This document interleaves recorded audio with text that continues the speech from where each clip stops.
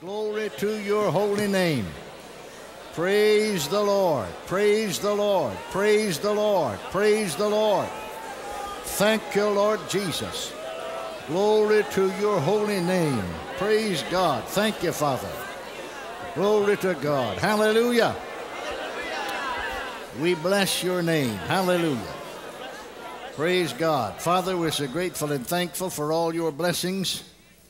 We thank you for the privilege that we have to come together in the name of Jesus, together around that name that's above every name, the name of our Lord and Savior, the Lord Jesus Christ. We thank you again tonight for your precious, holy, written word. Thank you for the privilege that we have to feed upon your word. Thank you again this night for the Holy Spirit, whom thou hast sent to indwell us, to be our teacher, to be our guide. We trust him tonight to live big in us, to think through our minds, speak through our lips, unveil the word of God unto our spirits. Hallelujah. And we pray for all of us that we'd not just be hearers of the word only, but we'll be doers thereof, acting upon the word of God, putting it into practice. For it's then that we become recipients of all that you provided and all that you promised. In Jesus' holy name we pray. Amen.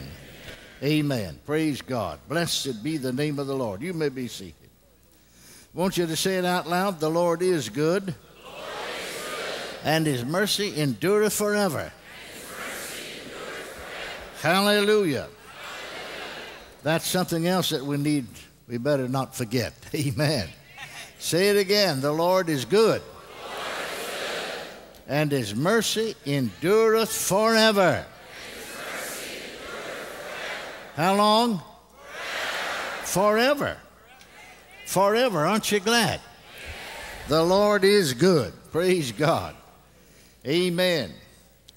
I remember a number of years ago, in fact, I left my last church I pastored in 1949 through 1962. And over into 63, I was strictly in the churches with what we call revival meetings.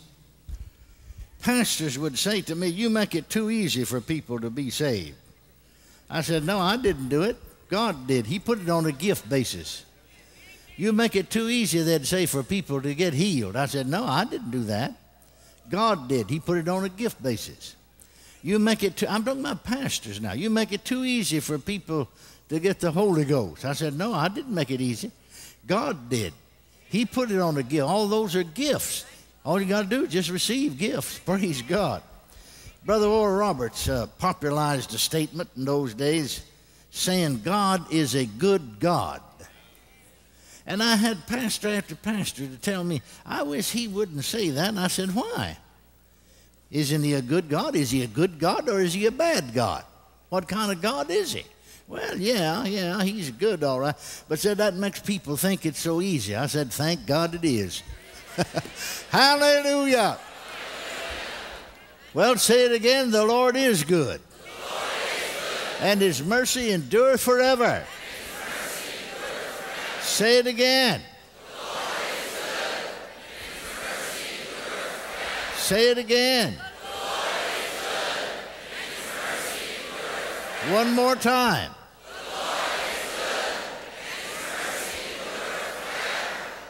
Well, if the Lord is good, then God is a good God. Not a bad God, a good God. Hallelujah. I rejoice in it. Praise God. You have your Bibles tonight? Open them to the 118th Psalm. Psalm 118. We're going to begin to read with the 19th verse and read down through the 24th verse. Psalm 118, beginning to read with the 19th verse. Thank God for the word. Hallelujah. 19th verse of the 118th Psalm. Open to me the gates of righteousness. I will go into them, and I will praise the Lord. This gate of the Lord, into which the righteous shall enter. I will praise thee. For thou hast heard me, and art become my salvation. The stone which the builders refused is become the headstone of the corner. This is the Lord's doing. It's marvelous in our eyes. This is the day which the Lord has made. We will rejoice and be glad in it. Hallelujah. Now, we sing the chorus sometimes, you know. This is the day the Lord has made. We rejoice and be glad in it. And I think a lot of time people think about, you know, the what day of the week it is, you know, Monday or Tuesday or Wednesday or Thursday or Friday or Saturday or Sunday. And that's not what he's talking about at all. Amen. He's not talking about some weekday or some particular day in that sense. This is the day which the Lord has made. Now notice, the stone which the builders refused has become the headstone of the corner. That's talking about Jesus. We'll look at Scripture further along that line. No, the word day in the Bible is used very often not to talk about Monday or Tuesday or some day of the week, but a specific time or specific period. Now, again, we use it the same way. We talk about things that happen in Grandma's day. Amen? We talk about things, you know, some of we that's 39 and older. We talk about yesterday. We're talking about things that happened yesterday. Sometimes some of we folks that are a little bit older talk about the day of the Great Depression. Amen. And it's hard for some of you young folks today to understand that. And I tell some illustrations sometimes, and sometimes some of the young folks can't believe it. Because, see, they didn't come up in that day. And they don't understand a lot of things. Amen. But I'll tell you the truth about it.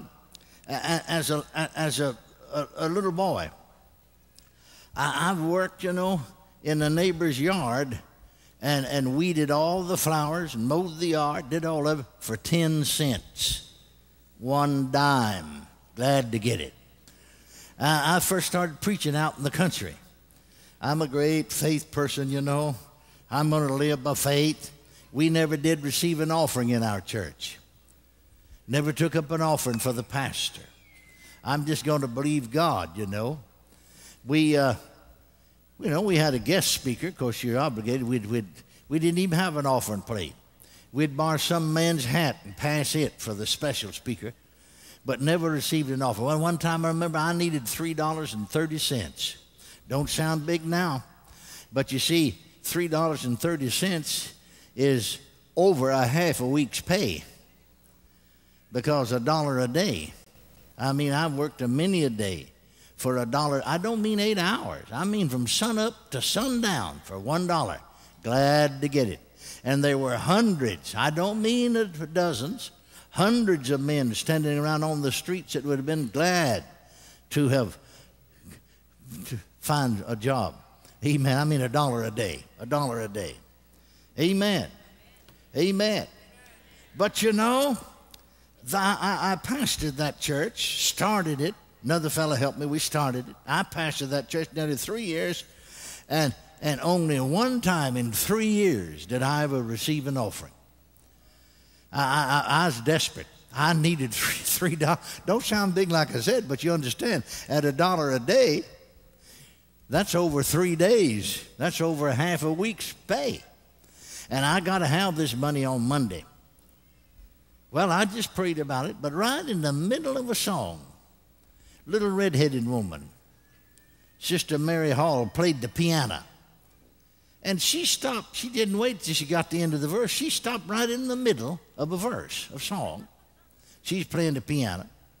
Just stopped.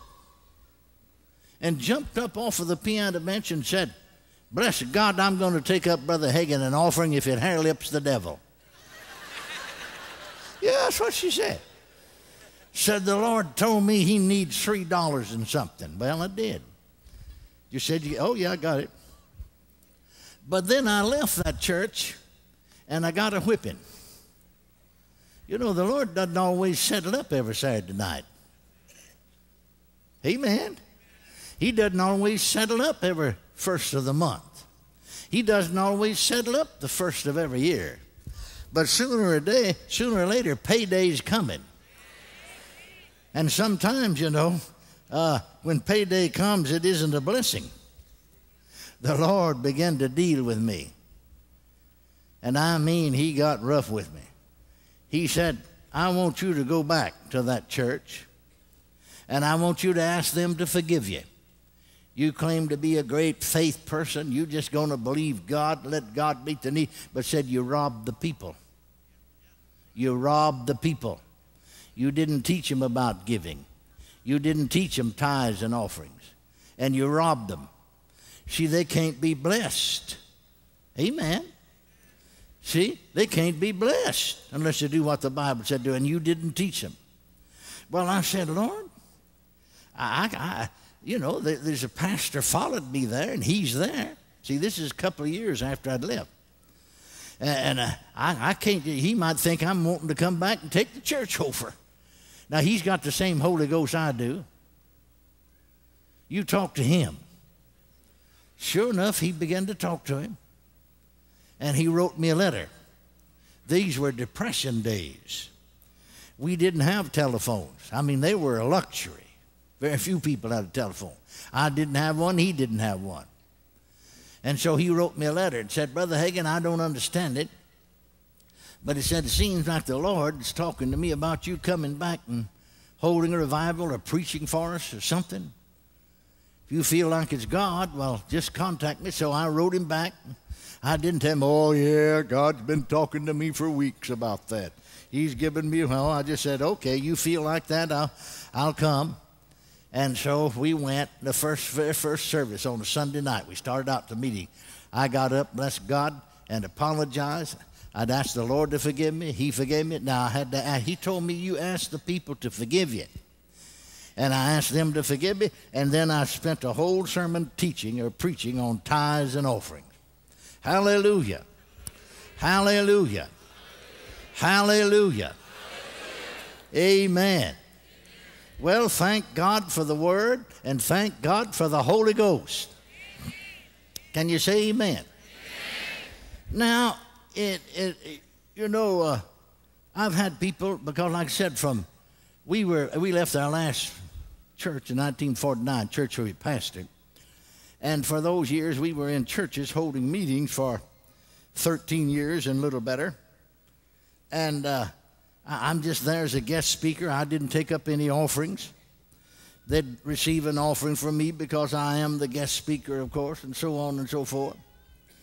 And then the Lord said to me, 1963, to go a little different route and to put on your own meeting. Even if you go to a church, he said, don't just go hold them revival. You go put on your own meeting. Take up your own offerings.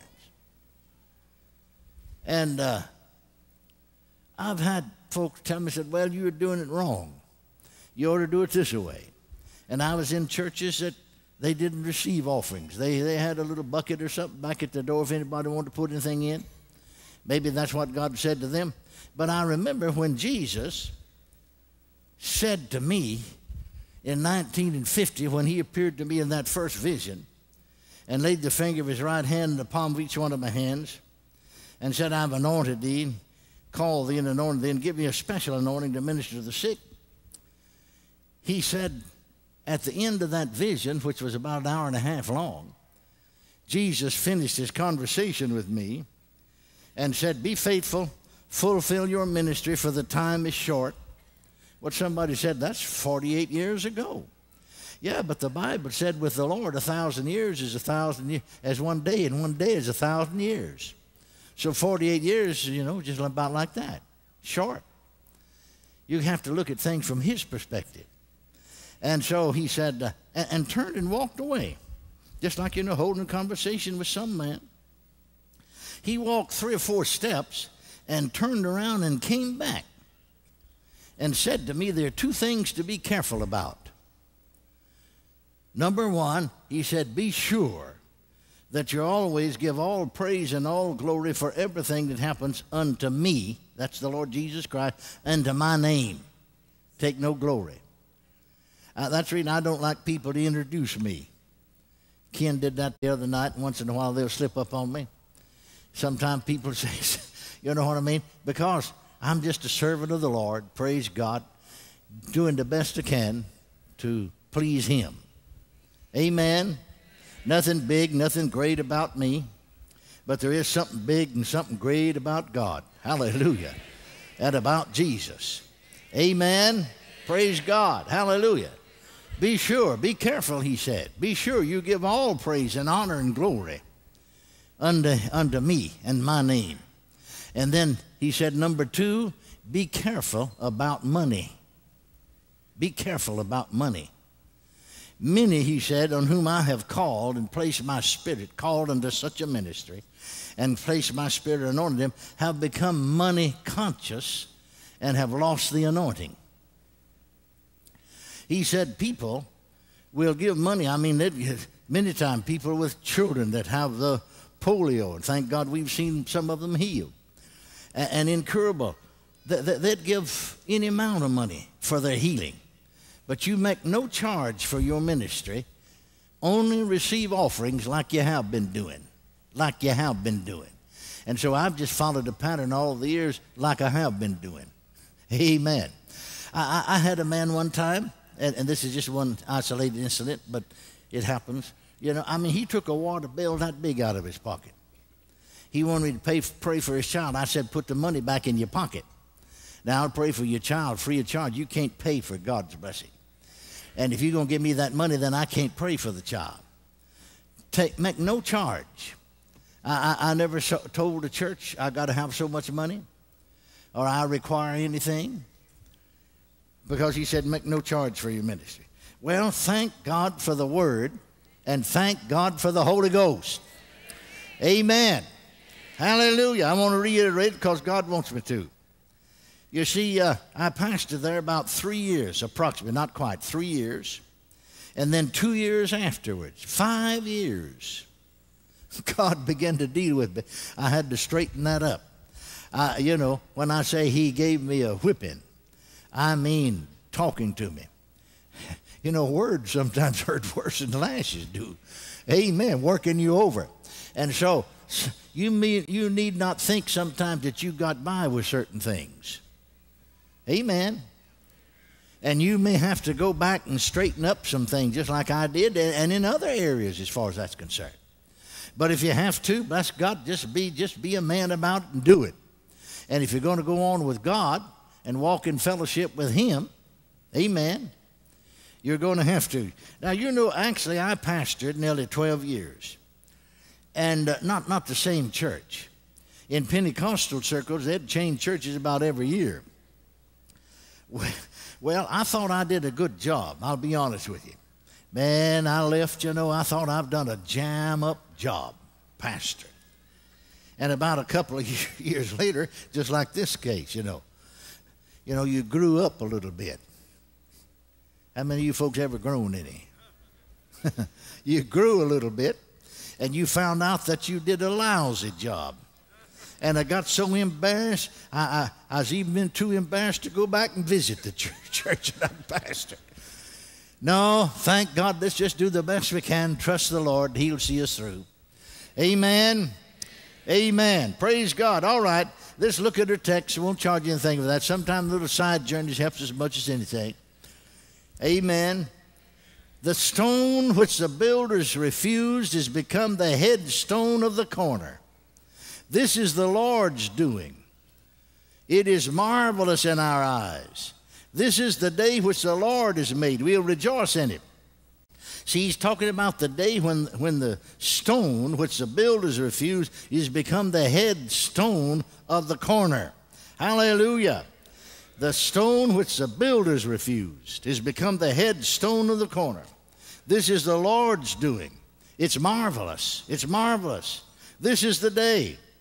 Hallelujah. The Lord has made. We'll rejoice and be glad in it. Now come over to the New Testament. Notice there are several instances, for instance, that say about the same thing. Three of the four Gospels. You know, Matthew, Mark, Luke, and John, but Matthew, Mark, and Luke. Matthew, the 21st chapter and the 42nd verse.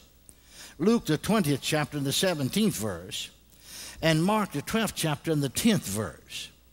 Now, all of them say about the same thing. Don't use the same words necessarily, but it's the same thing. Now notice, Jesus saith unto them, did you never read in the Scriptures, the stone which the builders rejected, the same is become the head of the corner. Now you see it says here in the Psalms, in King James Version, they refused. Well, if they refused, they rejected, didn't it? Amen. The same has become the head of the corner.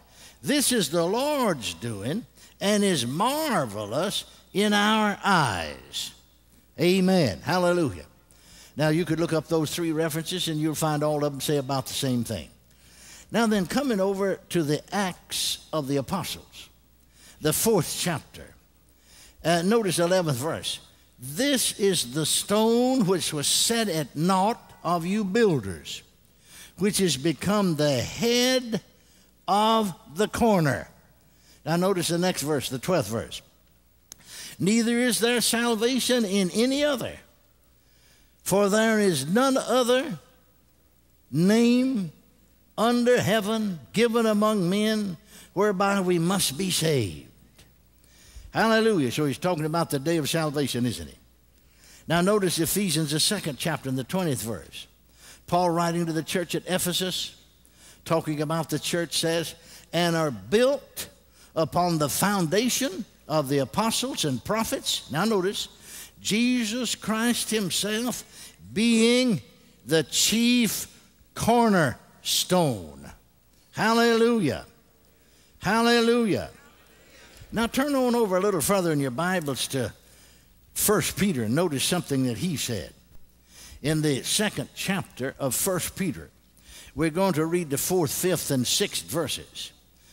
To whom coming as unto a living stone, disallowed indeed of men, but chosen of God, hallelujah, and precious.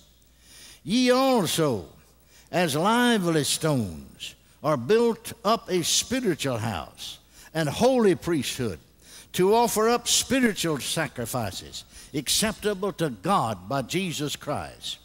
Wherefore also, hallelujah, it is committed in the Scriptures, behold, I lay in Zion a chief cornerstone, elect, precious, and he that believeth on him shall not be confounded. I just read all of those scriptures to you to see that he's talking about, praise God, not some day of the week, but a day. Hallelujah. Jesus is the chief cornerstone. Amen. And this day is a day of salvation. We read that verse there in Acts 4:11. Amen. About this is the stone which was set at naught. You'll notice you have three different expressions. It says he was refused. It says he was rejected. It says he was set at naught. Well, that's just another way of saying the same thing. Amen. Of you builders. But he is become the head of the corner. And there is salvation, no salvation in any other name. None other than his. Praise God. So then, this is the day of salvation. Glory to God. We will rejoice and be glad. Be glad. Now, you just wonder about some people whether they're saved or not. They always look so sad. Amen? But this is the day, glory to God, the day of salvation. Amen. Paul said, writing to the Romans, you remember in Romans, the 1st chapter, the 6th verse, for I'm not ashamed of the gospel of Christ, for it is the power of God unto salvation to everyone that believeth, to the Jew first, also the Gentile or the Greek. Praise God. Now, in this word salvation, you'll notice in the Scofield Bible, Mr. Scofield brings out in the footnote that the Greek and Hebrew words for salvation imply, he says, the ideas of deliverance, safety, preservation, healing, and soundness. Glory to God. Glory to God. So it's a day of salvation. That word salvation is an all-inclusive word. Praise God. Thank God it is a day of deliverance. It is a day of deliverance. It is a day of safety. It is a day of preservation. Hallelujah. I'll tell you, you look at some Christians.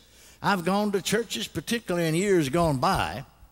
I've gone to churches, and by looking at the congregation, they all look so sad.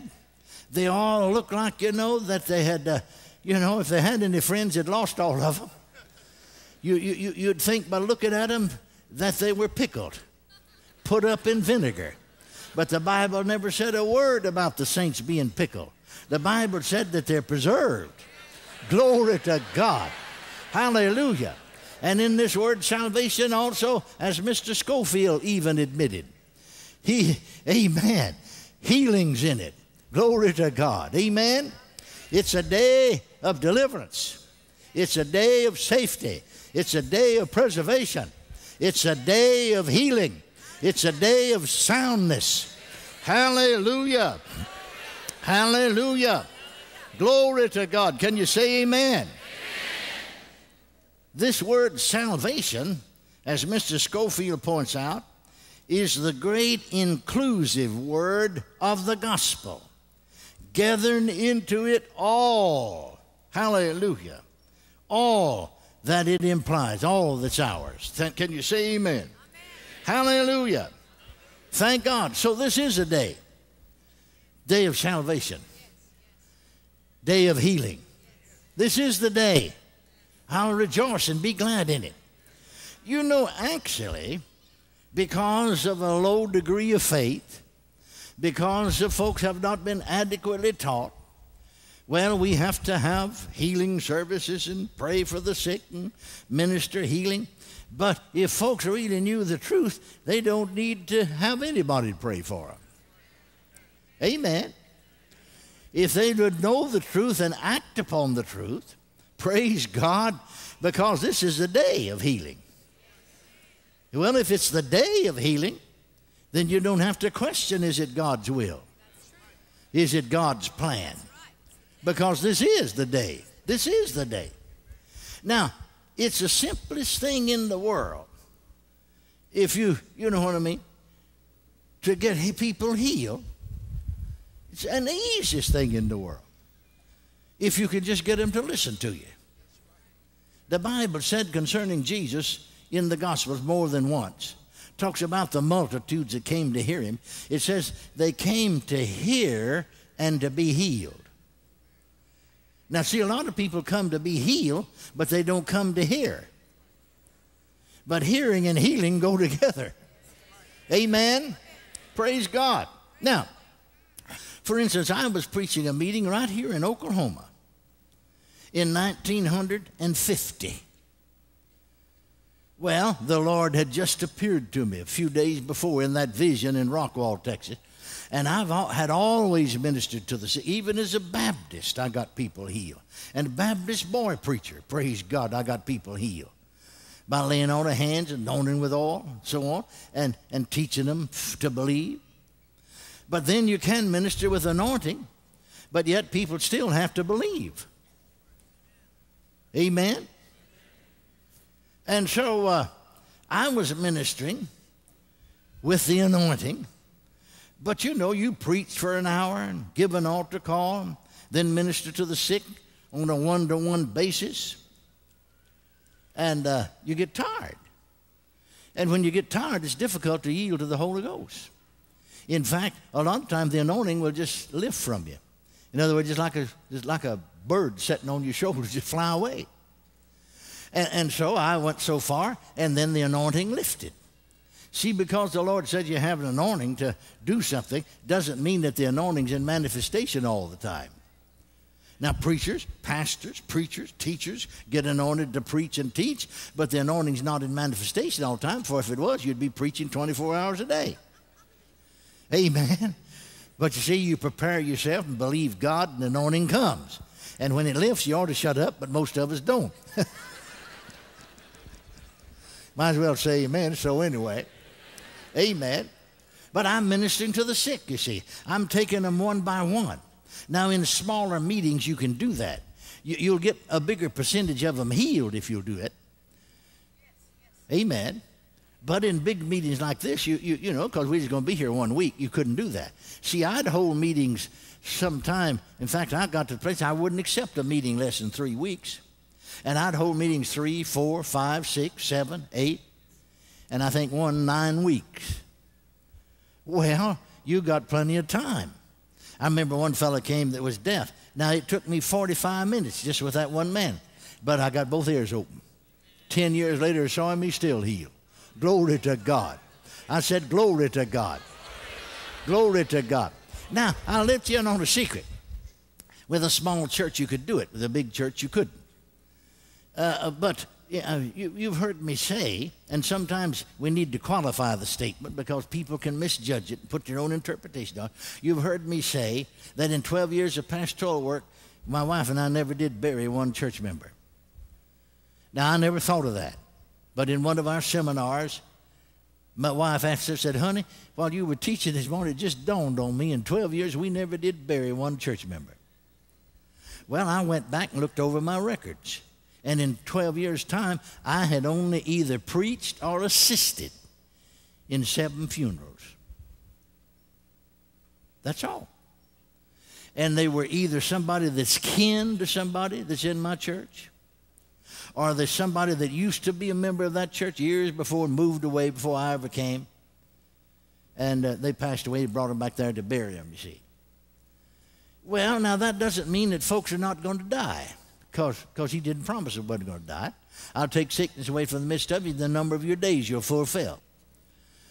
But now in church, I very seldom, in church now I'm talking about, Sunday morning, Sunday night, and Wednesday night, and for the first number of years, 1937, for instance, to 1943, I'm strictly a preacher. I don't teach. I don't like to teach. But then a teaching gift fell on me. I know when it came, 3 o'clock in the afternoon. Praise God. I knew exactly why. It's just like somebody come along, you know, and had a cloak and throwed it on you.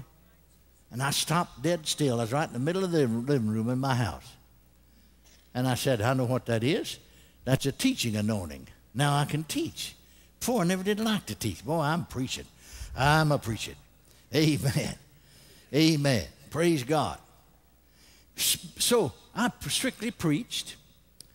But in church, I very seldom publicly taught, or because I didn't do any teaching at all those years, but preached on the subject of faith, or even preached on the subject of healing. Very seldom. Very seldom. Preached on other subjects. But you see, if somebody in my church is sick, and I don't remember ever having 2 at once, most of the time just one person, I can devote my full time. I've taught for 2.5 hours to that one person. Same thing I teach on Faith Today, see, but sharing with them personally. And just go back to see them every day sometimes. And get them located. You locate people with what to say. They're not in position to receive healing. Sometimes you had to talk them out of dying and talk them into living. Because you're not going to get somebody healed and you believing for healing, them believing they're going to die, and talking about them going to die. And sometimes it would take you weeks to do it. The same person. And that's the reason I said, if I could, on a one-to-one basis, deal with people, most of the time, I'd get them healed. Now, once in a while, the Lord will show you, why they won't get healed. Not that it's not His will. It is His will for them to be healed all the time. But you see, you can forfeit your right to God's best. Are you out there? You're going home. Amen. Amen. Praise God. By failure to discern the Lord's body. Now you remember there in that 11th chapter, talking about the communion. For this cause,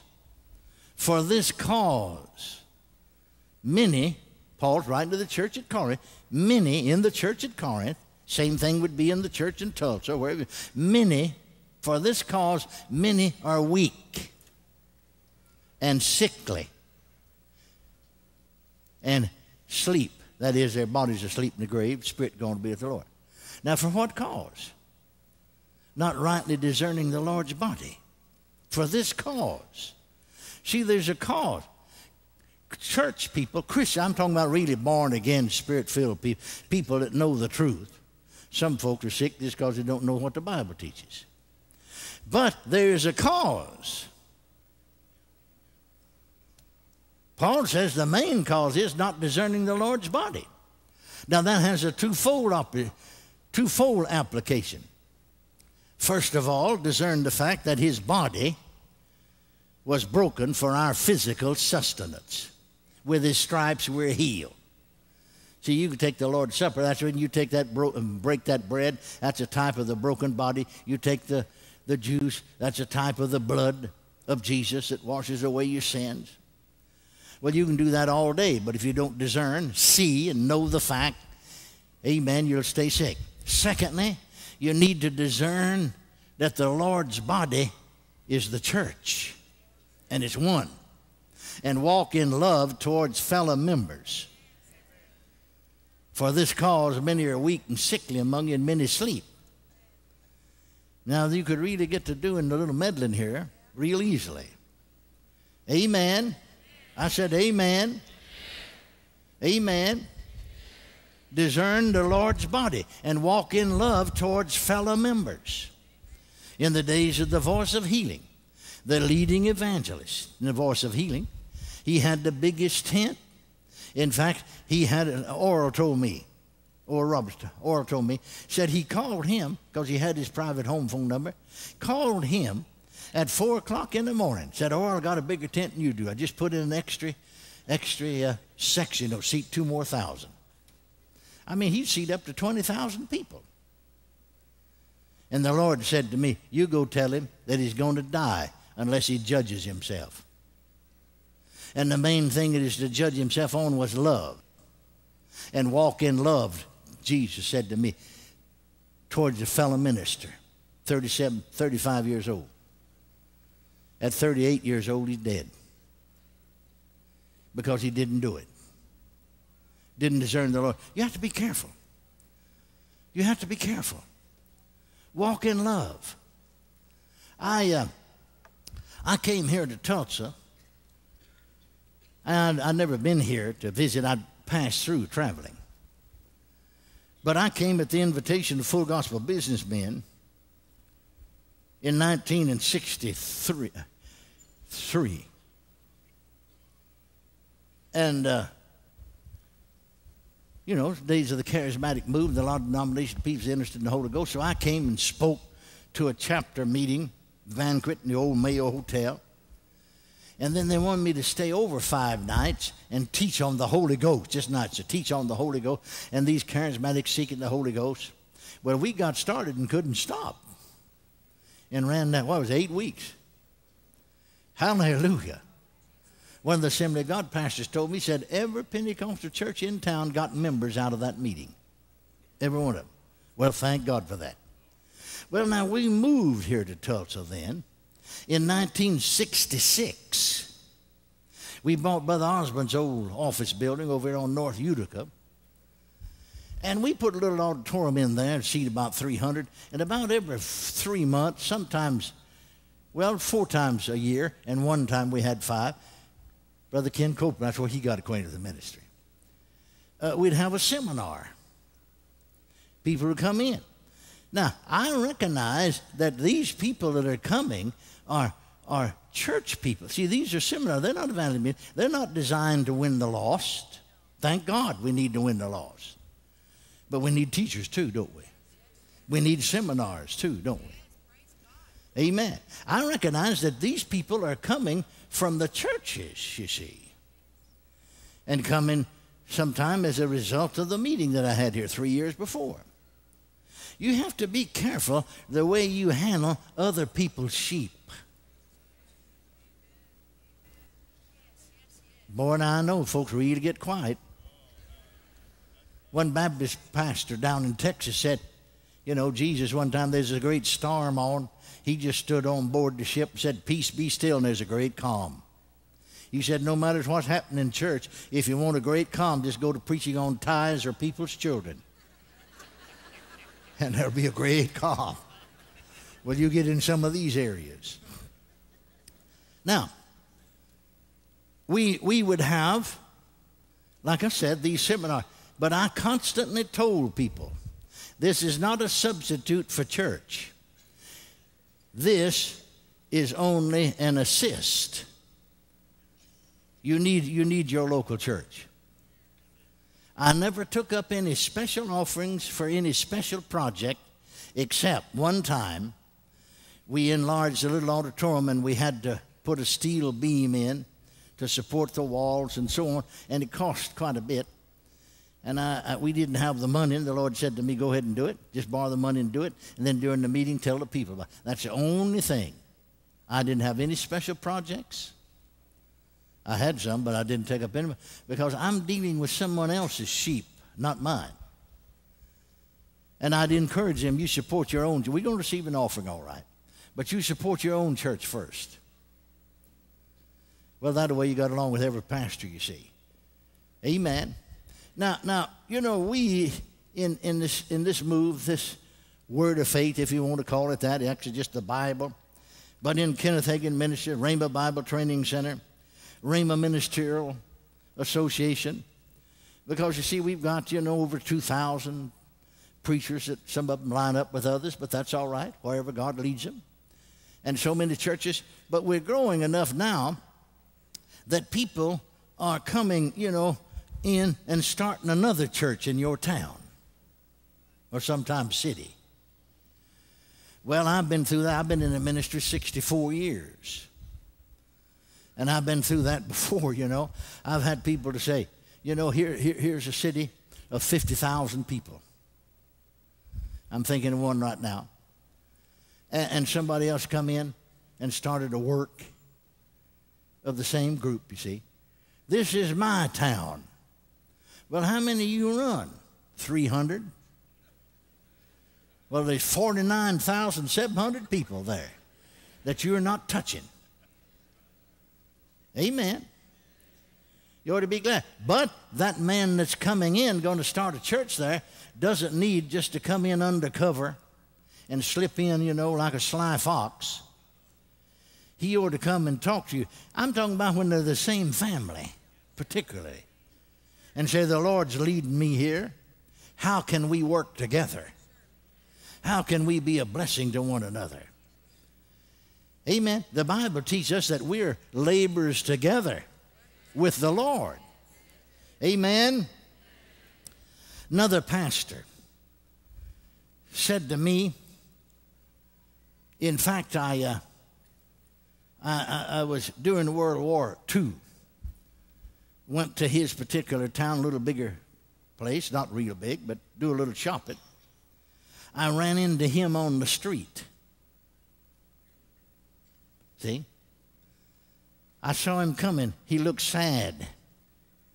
He got a long face. We greeted one another. And then I said to him, what's the problem? He hadn't said anything, but you could tell by looking at him. Well, he said, brother so-and-so, fellow Christian, fellow minister, the same group, brother so-and-so has done me wrong. Well, I said, what did he do? Well, he's come here to my town and started another church.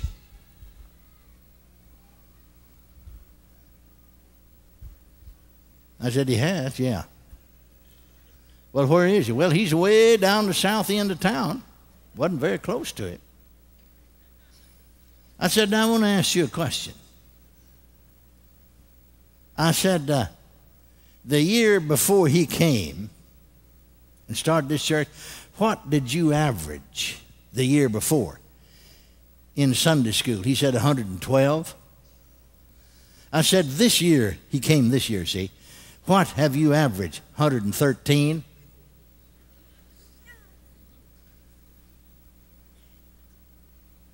I said, how many thousands of people are there here? Thousands of them. You not reach it. You ought to pray God start one in the west part of town, one in the east part of town. Amen. Praise God. But while we were standing on the street, he said, Brother Kenneth, I want you to pray for him. He said, I've got ulcers of the stomach. Well, sure he did. I prayed for him. I laid hands on him right there on the street. But I didn't tell him, you know, you want to be nice. I might as well just laid hands on him and said, twinkle, twinkle, little star, how I wonder what you are. It done just as much good. I saw him at a convention then. He went ahead and had an operation for ulcers. But I saw him at the convention. He stopped me in the hallway and said, would you pray for me? He said, you know, I had that operation, but the ulcers have come back on me. I noticed this. He never did get healed of his ulcers till he got straightened out with his brother. I saw him again. He's still, over a period of 2 or 3 years, he's under that load. I said to him again, I want to ask you a question. How many are you running now since he came, see, a couple of years later, in Sunday school? Oh, we run anywhere from 245 to 270. He's over twice as big as he was. I said, what's he running down there in the south part of town? Well, I'm sorry to say he's beating us. He's running up to 290 and 300 occasionally. I said, you ought to be rejoicing. Before he came here, you was reaching about 100 people, kids and all, just a little over 110, 112, 113. Now then, both of you together are reaching about 600 people. Glory to God. The kingdom of God is one. You ought to pray that God would send somebody to the other part of town and somebody to the north part of town. Hallelujah. Hallelujah. But then when he got straightened out with his brother, he got healed of his ulcers. I'm saying that. This is a day of healing, but sometimes there's a cause. I said sometimes there's a cause. Amen. Don't try to build on the other fellow's members. Get your own. Don't be a sheep thief. Now, I pastored down in East Texas. There were 3 churches. 3 miles to my west was another church of the same full gospel denomination. 3 miles to my east was another church. So within 6 miles, there were 3 of us. People came right by those churches to my church. People lived right around my church. I mean, next door to my church. Another family lived right across the street in front of the parsons. Went to one of the other churches. They didn't come to my. They'd come to hear me on Thursday night. Well, one of these fellas said, Brother Hagin, I told my wife, because gasoline's a ration, she is during the war. All we got to do is just walk across the street and go in the side door. Let's just change churches. No, I said, you don't do that. Come on Thursday night if you want to. They had Wednesday night. Or we had a revival. But I said, they need you. I happen to know that he was one of the best financial supporters they had. I said, don't you do it. No, don't you join this church. Another family that lived beside the parsonage. She was over there visiting one day with my wife, and I said, I just told J.D., let's just join Brother Hagin's church. Well, I said, no, you're not going to join my church. Well, why? I said, well, first of all, I don't want you talking about me like you do your pastor. No, you just stay where you are. Finally, another couple that lived on the same street. He said to me, Brother Hagin, I've talked to my wife, and we want to change churches, join yours. Well, I knew he had some problems. And I didn't tell him, but God had spoken to me and told me just exactly how to help him. But I said, I'll talk to your pastor, and if it's all right with him. So I talked to his pastor, and his pastor said, Brother Hagin, I hate to lose her. She's the best member in my church, the most productive lady, head of the missionary department, Sunday school teacher. But I don't know why, some way or another, I never have been able to get along with him. I'm going to insist that you take him. I said, unless you do, I'm not going to. Well, I noticed this.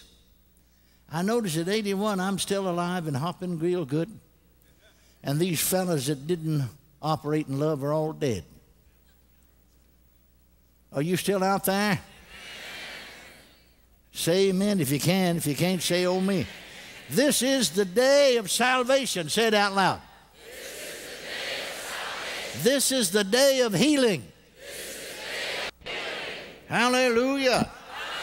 Glory to God. Now let's go a little bit further. This is not only the day of salvation, deliverance, healing.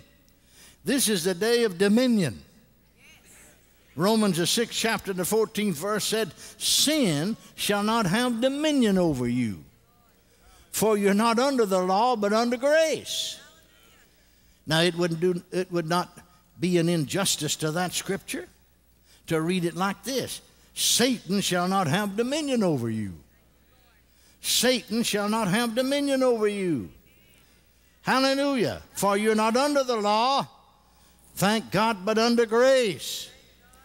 Glory to God. Turn to Colossians, the 1st chapter, 12th and 13th verses. Giving thanks unto the Father, Colossians chapter 1, verse 12 and 13. Giving thanks unto the Father, which has made us meet. That's a little blind to us. Another translation said he's made us able to be partakers of the inheritance of the saints in light. Who hath, that is the Father hath, delivered us. In that word salvation is the word deliver. Delivered us from the power of darkness and has translated us into the kingdom of his dear Son. Hallelujah. Now the Amplified Translation reads, the Father has delivered and drawn unto himself out of the control and dominion of darkness and has transferred us into the kingdom of the Son of his love. Whoa, I like that, don't you? Amplify. Let me read it again.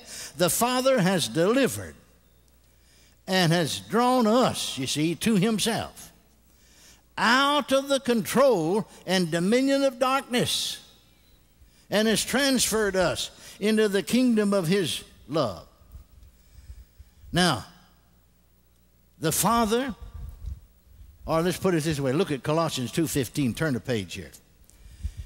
We read this the other night, 15th verse, talking about Jesus. And having spoiled principalities and powers, he made a show of them openly, triumphing over them in it. Hallelujah.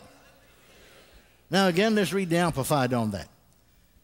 God disarmed the principalities and powers arrayed against us and made a bold display and public example of them. Hallelujah. In triumphing over them in him and in it. Whew.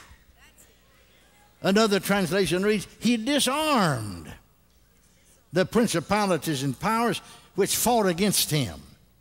Another translation reads, he exposed them, shattered, empty, and defeated in his final glorious triumph.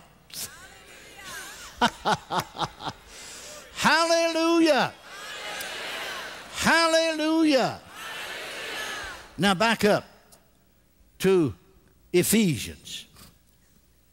You're familiar with this prayer in Ephesians that Paul prayed for the church at Ephesus.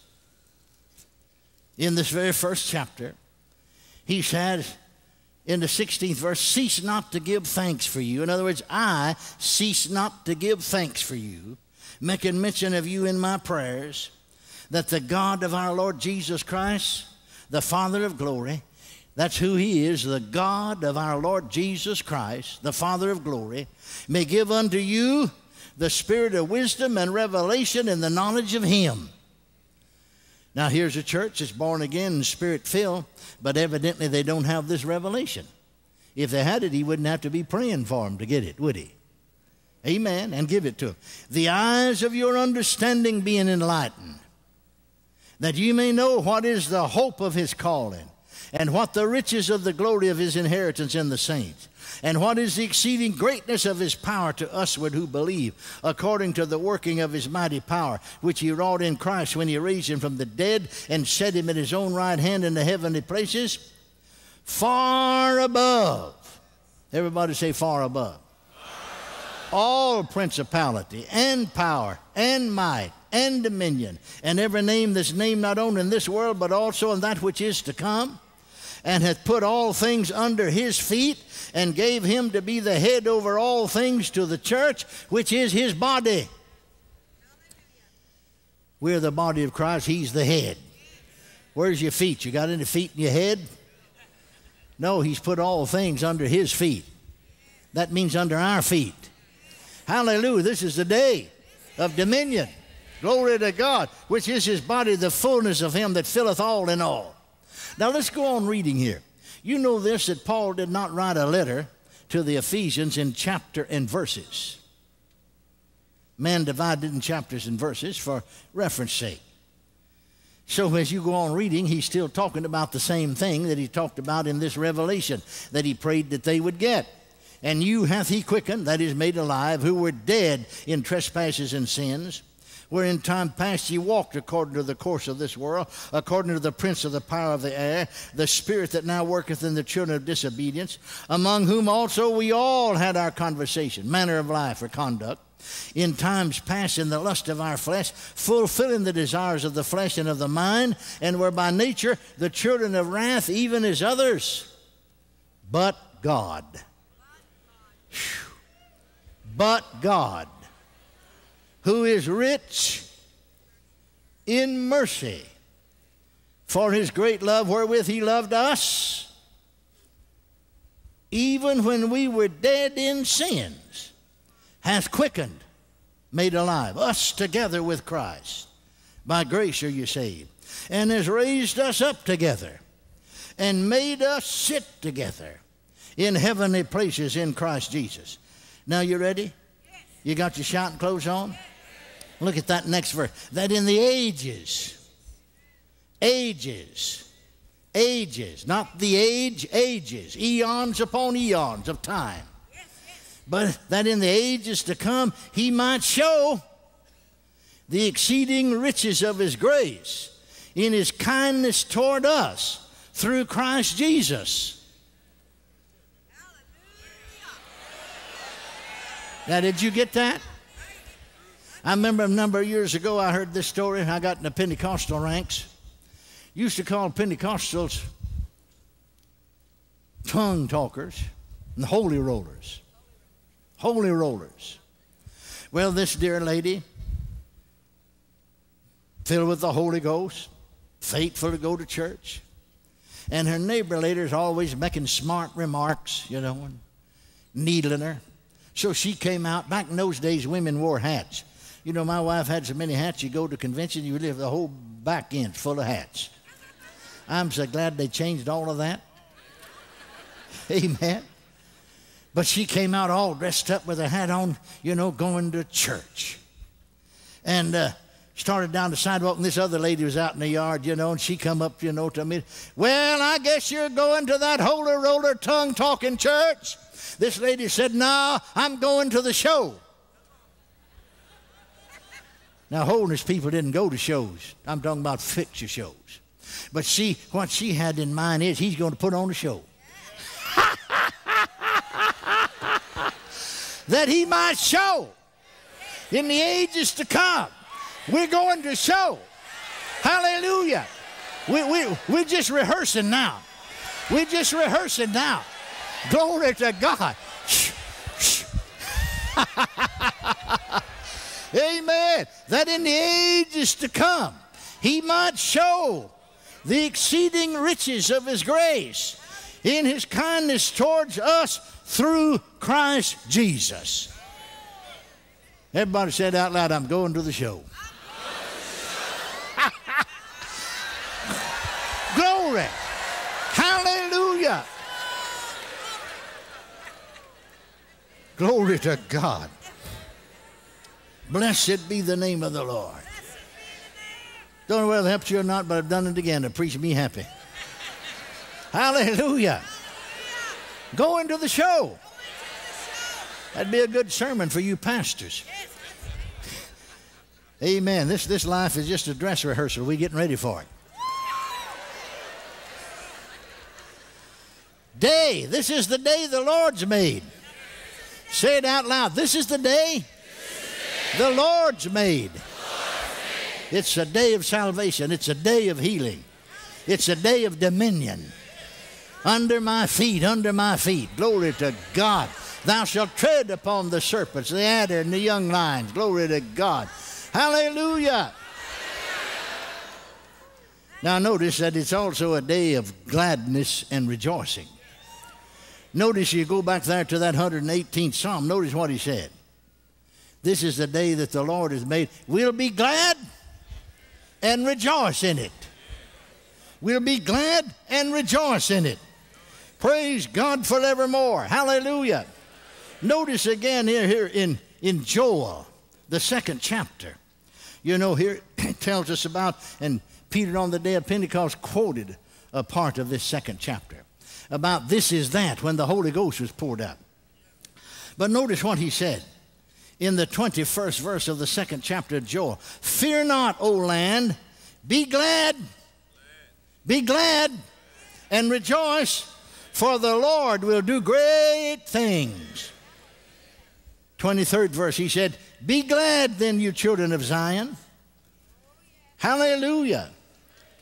And he went on down in the last verse of the chapter after he talked about, you know, it shall come to pass in the last days I'll pour out my spirit upon all flesh and so on. It shall come to pass that whosoever shall call on the name of the Lord shall be saved or delivered. For in Mount Zion and in Jerusalem shall be deliverance, as the Lord has said. Hallelujah. Praise God. He's talking about the day in which you and I are living. Can you say amen? Amen. Now notice again in the 12th chapter of Hebrews. He, writing to the Hebrew Christians, said that we not come unto Mount Zion, you know.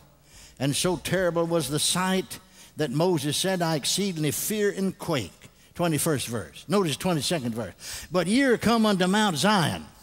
Ye are come unto Mount Zion. Not Mount Sinai, but Mount Zion. Well, what is this Mount Zion? And unto the city of the living God, the heavenly Jerusalem, and to an innumerable company of angels, to the general assembly and church of the firstborn, which are written in heaven, and to God the judge of all, and to the spirits of just men made perfect, and to Jesus, the mediator of the new covenant, and to the blood of sprinkling that speaketh better than that of Abel. Hallelujah. Hallelujah. Hallelujah. Now then again, you know, as we noticed it before, I'm talking about this is a day of gladness and rejoicing. Praise God. That 126th Psalm, when the Lord turned again the captivity of Zion. Well, you see, Zion can apply to us. We just proved that. We were like them that dream. Then was our mouth filled with laughter, and our tongue was singing. Then said they among the heathen, the Lord's done great things for them. Notice the next verse. The Lord has done great things for us, whereof we are sad. What? Glad. Glad. Glad. No wonder Paul wrote to the church at Philippi in Philippians 4:4 and said, praise, rejoice in the Lord always, and again I say rejoice. To the Thessalonians he said, rejoice evermore. Evermore. That means all the time. Glory to God. Hallelujah. Hallelujah. Hallelujah. Hallelujah. When the Lord turned again the captivity of Zion, we were like them that dream. Then was our mouth filled with laughter. Hallelujah. Full of what? Laughter. Laughter. And our tongue was singing. Glory to God. Glory to God. Glory to God. The Lord's done great things for us, whereof we're glad. Hallelujah. Hallelujah. Amen. Then was our mouth filled with laughter. Now you can laugh in faith. You may not feel like laughing. But then, bless God, the anointing can come on you, and you can't hardly keep from laughing. Amen? I was conducting a meeting down in South Texas a number of years ago. Got off to bed. I stayed. My wife was home with the children. They were in school. And I was traveling along. I stayed in the parsonage with the pastor and his wife. And I got off to bed, got off to sleep. At about 1:30, I was awakened. And I had the most alarming heart symptoms because, you see, I had been given up to die because of heart problems years before. And I know the symptoms. All of them had come back. And the devil said, you say, how did he say? To your mind, the thoughts. He puts thoughts in your mind. Well, now, this is one time you're not going to get healed. No use going to the doctor because they've already told you back there and then, they can't help you. Nothing going to be done. You're going to die. Well, now, what are you going to do about a case like that? I mean, these thoughts come floating in faster than machine gun bullets can fly. Well, I didn't want to arouse the pastors and wife. Now, they were down the hall and in their room. It's wintertime, and the door shut. I just pulled the cover up over my head and started laughing. Did you feel like laughing? No, I didn't feel like laughing. Did you have a laugh? No, I didn't have any laugh. I put it on. I put it on. Just like this. Ha, ha, ha, ha, ha, ha, ha. Ha, ha, ha, ha, ha, ha, ha. Ha, ha, ha, ha, ha, ha. Ha, ha, ha, ha, ha, ha. Ha, ha, ha, ha, ha, ha. Just kept on. How long? I don't know. It's dark. I got my head covered up. But now at a time like that, you know, a little while, it seemed like 10 minutes. I don't know how long it was, but it seemed like it was. And the devil said again, so how do you say? Thought. Amen. What are you laughing about? I said, I'm laughing at you. What are you laughing at me about? I said, you said I'm not going to get healed. That's right.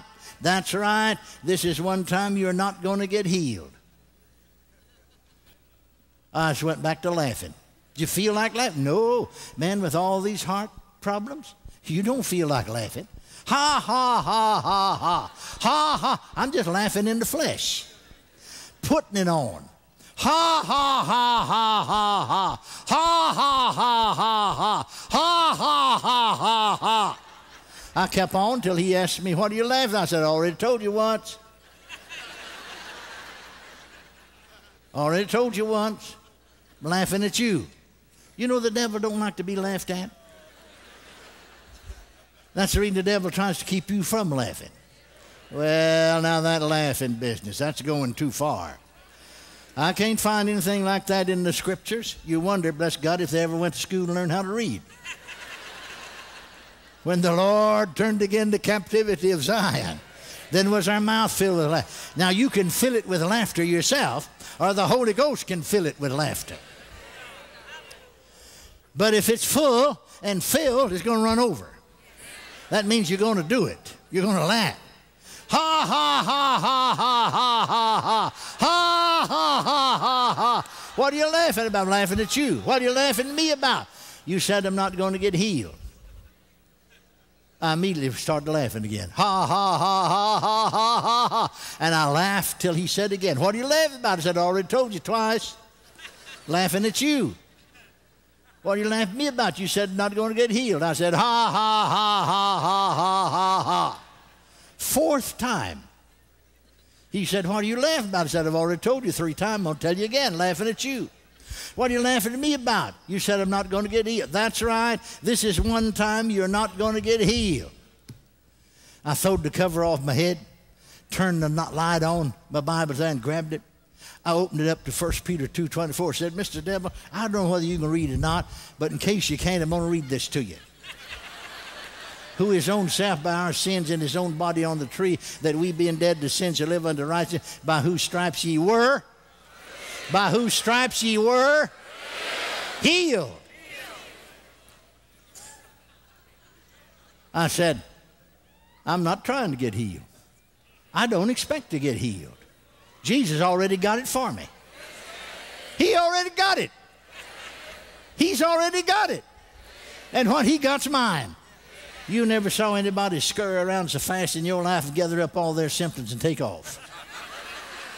Now then, you thought I forgot it, but didn't. Back to 1950. So I'm ministering under the anointing, but the anointing lifted. Well, I'm not going to lie to people. I said, folks, I can't minister to you under the anointing because the anointing lifted. Now, if you can't come back tomorrow night, because I'll make preparation, you know, to be ready for it, then just come on up and I'll pray for. Anybody can do it, though, just in faith. Just in faith. Well, they carried this woman. Now, a lady had said to me, one of the churches that was cooperating with the meeting, there's about 7 churches altogether. They lived about 35 miles away, and she had told me, the pastor's wife said, Brother Hagin, we're going to bring Sister so-and-so, a member of our church, one night. She hadn't walked a step in 4 years, been tied to a chair. We had her up to Oklahoma City, and the best doctors in the state, they said she's 72 years old, she'll never walk another step as long as the day she lives. Well, they carried her. Her grandsons literally carried her. They were poor farm folks in 1950. They just carried her, set her down on the altar. Well, I went down there, knelt in front of her. Her knees didn't function, her limb, laid hands on her knees and so on. And she began to cry, please, oh Lord, heal me, oh Lord, oh God, oh. And I shook her till her teeth rattled and said, shut up. Faith doesn't cry, faith shouts. And then I said to her, I don't have any anointing, it's gone. I never felt anything. I never had no hot flash, cold flash, or any kind of flash. Amen. Didn't feel a thing. I got my Bible. I sat down beside her. I said, sister, did you know that you are healed? She looked at me, you know, in amazement, like, you know, what tree did you fall out of? You can see she's sitting there, hadn't walked a step in 4 years. Yeah, you're healed. Now, if folks want to know it, back to that thought now. If folks want to know it, they're healed. In the mind of God, in the mind of Jesus, they're healed. She said, oh, am I? I said, you sure are. I'll prove it to you by the word. I laid the Bible on her lap and had her to read 1 Peter 2:24. Anybody could do it. 1 Peter 2:24, 3 times. Asked out loud, out loud. See, when you read out loud, it registers on you better. Out loud. And then I said to her after 3 times of reading it out loud, read that last statement, that last clause of that verse. By who she read it, had her to read that 3 or 4 times out loud. By whose stripes ye were healed. By whose stripes ye were healed. By whose stripes ye were healed. By whose stripes ye were healed. By whose stripes you're going to be healed. Well, I believe I'm going to get it. You ain't. I said, you ain't. That ain't the way you get it. Amen. By whose stripes ye were. I said, may I ask you a question? She said, surely. I said, is were past tense, present tense, or future tense? Well, she said, it's past tense. And a look of surprise came on her face. She said, well, if we were healed, I was. I said, that's exactly what I want you to believe. If you can just get people to believe what the Bible... See, I believe God answers prayer. Well, sometimes folks accidentally get an answer, but most of the time they don't. I believe God's going to heal me. That's not Bible believing. Well, I've had people come to me and say, Brother Hagin, Brother Roberts laid hands on me, Brother Branham laid hands on me, Brother Cole, these are folks in the days of the healing revival, laid hands on me, and half a dozen more. I thought I'd try you. I said, you might as well go sit down. You ain't going to get nothing. Amen. By whose stripes? Say it out loud. By whose stripes? Ye were healed. By whose stripes? I was healed.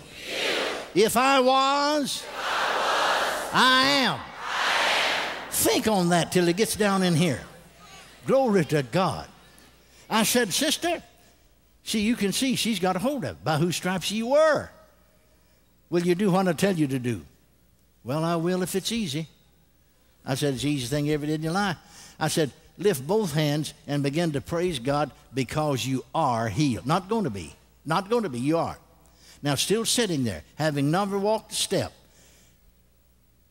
I wish you could have seen her. Her face lit up like a neon sign in the nighttime. She began to smile. She looked up and said, oh, oh, dear Lord. Before, she was crying and begging. Oh, I'm so glad I'm healed. Oh, I'm so glad I can walk again. Hadn't walked a step. Oh, Lord, you know how tired I got sitting around those 4 years, having to be waited on. Oh, I'm so glad I don't have to be waited on anymore. Oh, I'm so glad. This is the day the Lord has made. We'd be glad. We'd be glad. We'd be glad and rejoice in it. I said to the congregation, let's all stand and lift our hand and praise God with our sister because she is healed. We all stood and praised God, and after a while they stopped. I turned to her, still sitting there, no evidence. I said, now my sister, arise and walk in Jesus' name. God's my witness and 400 or 500 other people that she jumped up and leaped and walked all over the front of that church. Hallelujah. Doctor said she'll never walk again as long as the day she lived. Simply easiest thing in the world to get her healed. Work for anybody. Well, now I've tried it and it didn't work for me. It don't work trying, it works doing it. Amen. And then somebody went off and told a lie on me. They said, you know that fella Hagin healed a crippled woman over there last night. Never did any such thing. Jesus healed her nearly 2,000 years ago. She found out about it last night. Stand up. Stand up. Stand up. You don't need hands laid on you. Thank God for laying on of hands. Maybe some folks down there at a lower degree of faith. There's more than one way to receive healing. Think on the Scripture until it becomes a part of your inner being. Registers here on the inside of you. And then you know the eyes of your understanding being enlightened. Hallelujah. Now, I trust you know that's in the Scripture and that you read it there. Say it again. By whose stripes, ye were healed. Now point to your neighbor. Say, by whose stripes, ye were healed. By whose stripes, ye were healed. Say that if we were healed, I was healed. See, it's past tense, isn't it? If I was healed, then I am healed.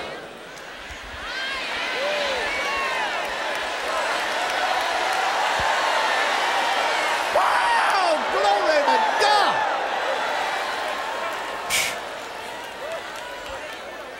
Now, this is the day the Lord's made. I will rejoice and be glad in it. That's the reason I had her, to begin to praise God, to rejoice and be glad in this day the Lord made. Hallelujah. This day the Lord made. I'll rejoice. I'll rejoice. I'll be glad in it.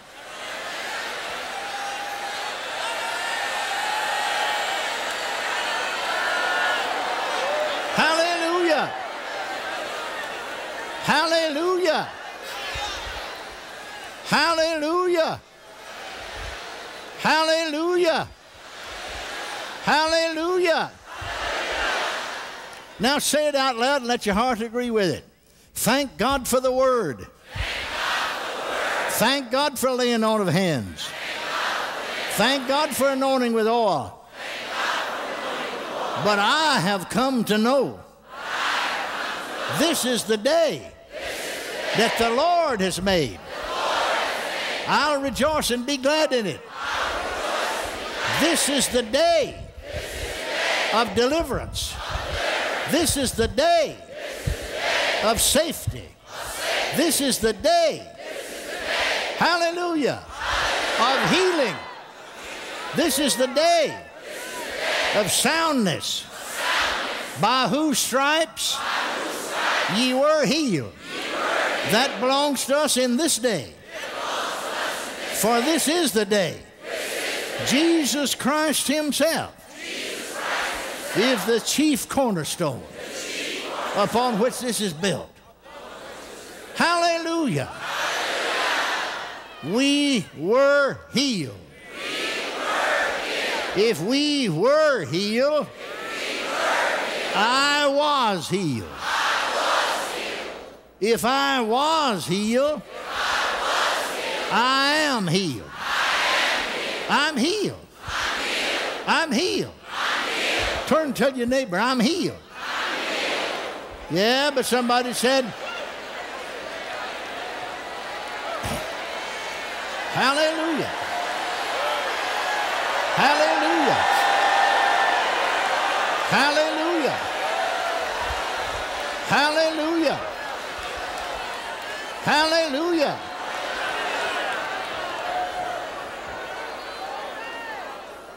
Now come over here, Craig and lady. Folks couldn't be here. They're going to take these handkerchiefs to somebody. Thank God for the anointing. Hallelujah. One of our camp meetings here, we had a whole pile of handkerchiefs like that. My wife and I laid hands on them. We went from here to after camp meeting, about a week or so after, those 1 week meetings we had, you know, of healing and faith. Well, we went to, I believe, Omaha, Nebraska, then on up to Minneapolis. And so, in this meeting, there were some folks that wanted to take us to lunch one day, and several of them, they were Lutherans, pastor.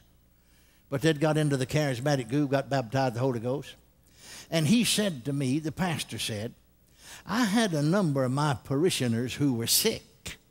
I took several handkerchiefs up there. My wife really took them up there. We had them pinned together with our name on it so, you know, somebody won't get them. And so he said, after the service is over, you'd laid hands on. My wife went up there, and she started to pick those handkerchiefs up. And she said, man, it's just like electricity coming out of them.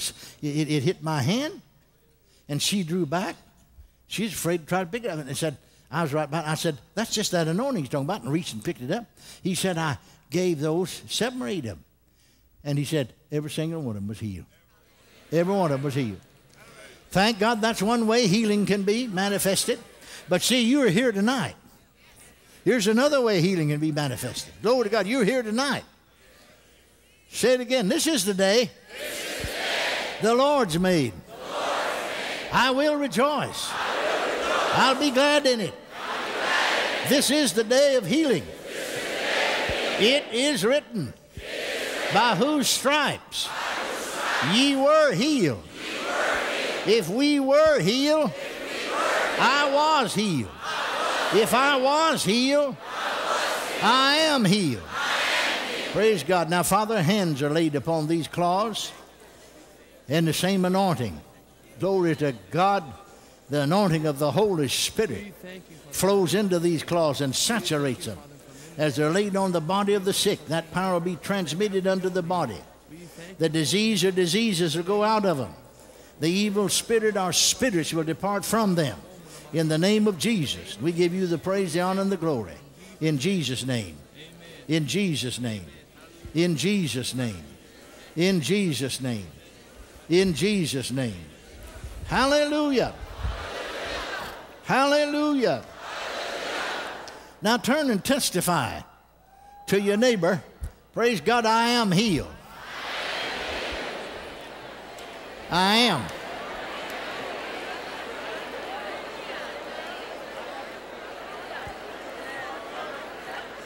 I am.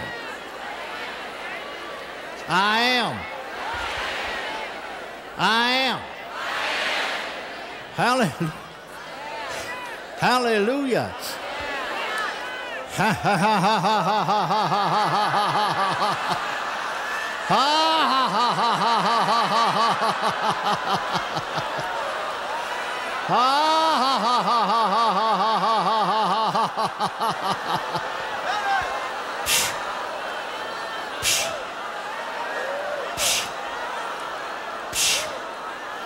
Hallelujah.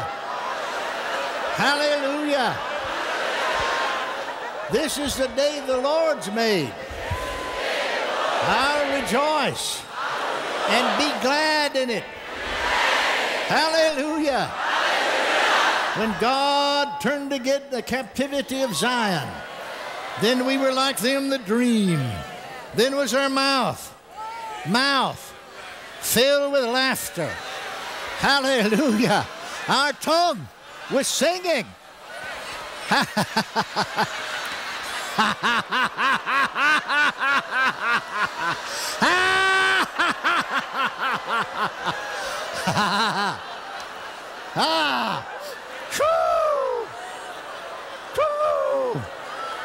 Hallelujah.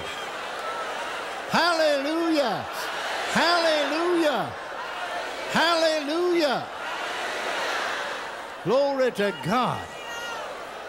Glory to God. Hallelujah.